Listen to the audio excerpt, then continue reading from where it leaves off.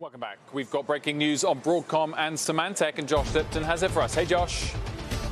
That's right, Wilf. So Broadcom here making it official, announcing it's going to acquire the enterprise security business of Symantec for $10.7 billion in cash. They expect it to close in Broadcom's first quarter of fiscal 2020. They also reaffirm fiscal 2019 revenue guidance.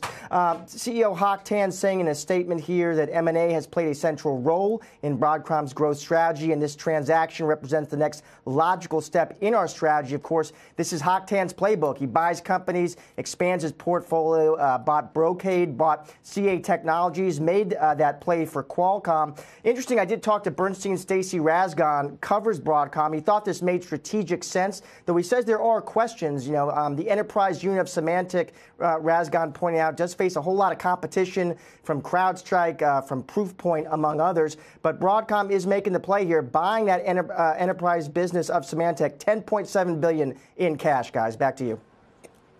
All right, Symantec resumed at 4:45, we're told. Josh Lipton, thank you.